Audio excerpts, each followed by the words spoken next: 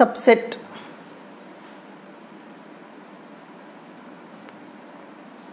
What is meant by subset? Take one set here. A is equal to A, B, C and D. B is equal to A, B, C, D, E and F. ఇక్కడ 2 sets ఉన్నాయి. ఈ 2 sets మీరు observe చేయండి. ఏలో ఎన్ని elements ఉన్నాయి? ఇక్కడ 4 elements ఉన్నాయి. అవి ఏంటంటే A, B, C, D. Bలో ఎన్ని ఎలిమెంట్స్ ఉన్నాయి? A, B, C, D, E, F. ఈ ఎలిమెంట్స్ ఉన్నాయి. దీంట్లో ఉన్న ప్రతి ఎలిమెంట్ కూడా దీంట్లో ఉంది, కానీ దీంట్లో ఉన్న ప్రతి ఎలిమెంట్ దీంట్లో లేదు. సో దీంట్లో ఉన్న ప్రతి ఎలిమెంట్ దీంట్లో ఉంది కాబట్టి ఈ సెట్ ఏని బీకి ఏమంటామంటే సబ్సెట్ అంటామన్నమాట. దాన్ని మనం ఎట్లా డిఫైన్ చేస్తామంటే, if a set A is said to be subset of B, a set A is said to be subset of B if every element of A must be present in B. ఏలో ఉన్న ప్రతి element బీలో కనుక ఉన్నట్లయితే ఏని బీకి subset అంటాము. దీన్ని మనం ఏ సబ్సెట్ టు బీగా డిఫైన్ చేస్తాము. మరి బి ఏమవుతుంది ఏకి అంటే, బీని మనం సూపర్ సెట్ అంటాం. ఏనేమో బీకి సబ్సెట్ అంటాము, బీని ఏకి సూపర్ సెట్ అంటాం అన్నమాట. సో ఇంకొక ఎగ్జాంపుల్ తీసుకుందాము. ఏ is equal to suppose A, B, C, D. కొన్ని సెట్స్ ఎలా ఉన్నాయంటే చూద్దాం. బి ఈజ్ ఈక్వల్ టు ఒక ఎలిమెంటే ఉంది. సి ఈజ్ ఈక్వల్ టు ఇక్కడ సిడి ఎలిమెంట్స్ ఉన్నాయి. అండ్ ఇంకొక సెట్ కూడా ఉంది, ఏబిసిడి సెట్. దాంట్లో ఏమున్నాయంటే ఏబిసిడి కూడా ఉంది. రైట్, ఇలా ఉన్నాయి.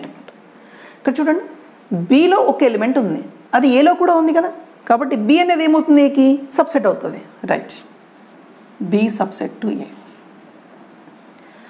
సిలో 2 ఎలిమెంట్స్ ఉన్నాయి, ఆ 2 ఎలిమెంట్స్ కూడా దీంట్లో కూడా ఉన్నాయి కదా, కాబట్టి ఏమవుతుంది? సి కూడా సబ్సెట్ టు ఏ అవుతుంది. డి చూడండి, ఏబిసిడి 4 ఎలిమెంట్స్ ఉన్నాయి, ఏ కూడా 4 ఎలిమెంట్సే ఉన్నాయి, అంటే దీంట్లో ఉన్న ప్రతి ఎలిమెంట్ దీంట్లో కూడా ఉన్నాయి కదా, కాబట్టి డి ఏమవుతుంది? డి కూడా సబ్సెట్ అవుతుంది. కాకపోతే దీంట్లో ఉన్న ఎలిమెంట్స్ దీనికి ఈక్వల్ అయినాయని అర్థం అనమాట.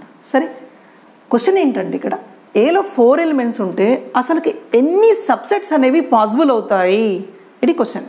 నంబర్ ఆఫ్ సబ్సెట్స్ ఆఫ్ ఏ, దాన్ని మనం ఎలా కనుక్కుంటాము? ఇది ఎగ్జామినేషన్ పాయింట్ ఆఫ్ వ్యూలో చాలా చాలా ఇంపార్టెంట్ అనమాట.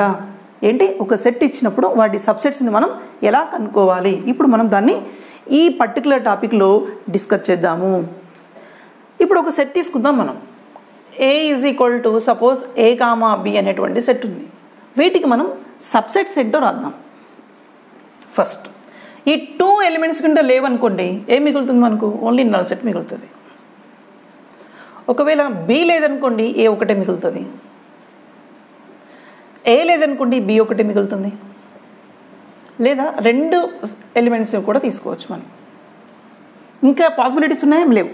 మొత్తం ఎలిమెంట్స్ వదిలేసినప్పుడు ఇది వస్తుంది, బి వదిలేస్తే ఏ వస్తుంది, ఏ వదిలేసినప్పుడు బి వస్తుంది, 2 తీసుకున్నప్పుడు ఇది వస్తుంది. సో దీంట్లో ఏం ఎలిమెంట్స్ లేవు అన్నది ఈ 2 వదిలేస్తేనే వచ్చింది కాబట్టి ఏంటి, ఇది సబ్సెటే అవుతుంది, ఇది సబ్సెటే అవుతుంది, ఇది సబ్సెటే అవుతుంది, ఇది సబ్సెటే అవుతుంది. ఇవన్నీ కూడా ఏంటంటే సబ్సెట్స్. వీటినన్నిటినీ కూడా మళ్ళీ ఒక సెట్లో రాసామనుకోండి, మనం దీని ఏమంటామంటే పవర్ సెట్ అంటాం. We can denote this by P of ఏ. ఒకసారి చూడండి, power set, power set, power set is a set which contains all the elements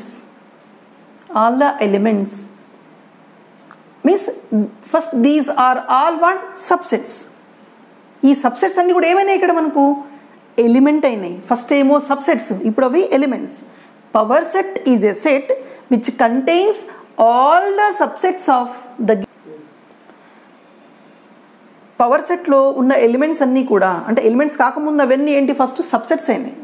ఈ సబ్సెట్స్ ఏనికి ఇచ్చినటువంటి సెట్కు. కాబట్టి power set is a set which contains all the subsets of the given set as it's elements. Question ఎలా ఉంటుందంటే, number of elements present in the power set అని అడుగుతాడు. Number of elements present in the power set ఇక్కడ ఏమవుతుంది? 1 2 3 4. ఈ 4 దీన్ని ఏం రాయొచ్చు మనం? 2 స్క్వేర్ అని రాయొచ్చు. ఇది మనం గుర్తుపెట్టుకోండి. ఇంకొక ఎగ్జాంపుల్ చూద్దాం.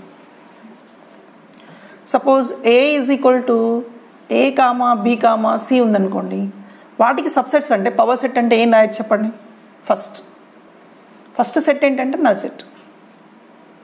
నెక్స్ట్ 2 ఎలిమెంట్స్ వదిలేస్తే ఫస్ట్ A వస్తుంది, నెక్స్ట్ B వస్తుంది, నెక్స్ట్ C వస్తుంది. నెక్స్ట్ ఇప్పుడు C వదిలేసాం అనుకోండి, AB వస్తుంది, B వదిలేస్తే AC వస్తుంది, AB అయిపోయింది, AC అయిపోయింది, A వదిలేస్తే BC వస్తుంది. నెక్స్ట్ మొత్తం తీసుకుంటున్నాం A comma B comma C. ఇవన్నీ ఇక్కడ రాసాం, సెట్లో రాసాం. ఒకసారి కౌంట్ చేయండి. 1 2 3 4 5 6 7 8 అంటే number of elements present in the power set is equal to 8. ఇదేమవుతుంది 2³ అవుతుంది. ఒక్కసారి మీరు అబ్జర్వ్ చేయండి. ఈ 2 అనేది ఈ దీంట్లో ఉన్నటువంటి ఎలిమెంట్స్ని నెంబర్ ఆఫ్ ఎలిమెంట్స్ని రిప్రజెంట్ చేస్తుంది. ఇక్కడ 3 అనేది ఇక్కడ ఉన్నటువంటి ఎలిమెంట్స్ని రిప్రజెంట్ చేస్తుంది. కాబట్టి ఏమవుతుంది 2 to the power of n of A number of elements present in the set, 2 to the power of n of A. If A is any set, the number of elements present in the power set is nothing but 2 to the power of n of A. ఇది important question. ఒక example చూద్దాం. A is equal to suppose ABCDE అనేటువంటి set ఇచ్చాడు. మనకు number of elements present in the set కావాలంటే ఎలా calculate చేయొచ్చు? 2 to the power of according to the formula n of A అంటే ఏమవుతుంది? Number of elements present in the set 1 2 3 4 5. So 2 to the power of n of A కాబట్టి 2 to the power of 5 అవుతుంది. So ఈ విధంగా మనం number of ఎలిమెంట్స్ని calculate చేయొచ్చు. Next మనము union of sets అంటే ఏంటో చూద్దాం.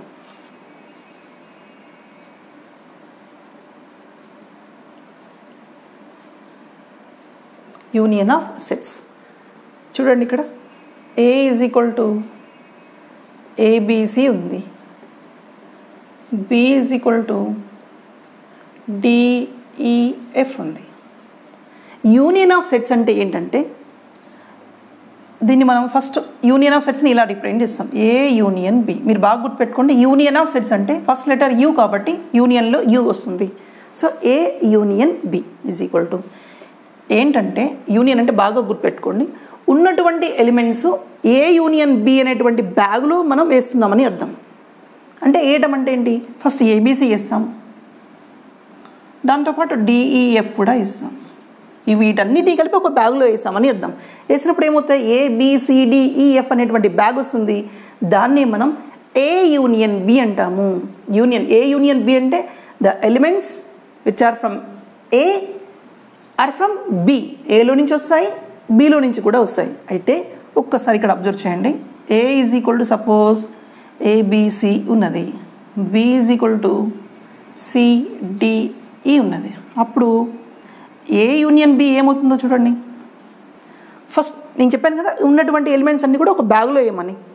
ABC వేసాం, C ఆల్రెడీ వచ్చింది కాబట్టి మళ్ళీ మనం కన్సిడర్ చేయాల్సిన అవసరం లేదు. మనకు ఆల్రెడీ తెలుసు సెట్ డెఫినేషన్ ప్రకారము ఎలిమెంట్ అనేది రిపీట్ కాకూడదు కాబట్టి ఇంకా మిగిలింది ఏంటి?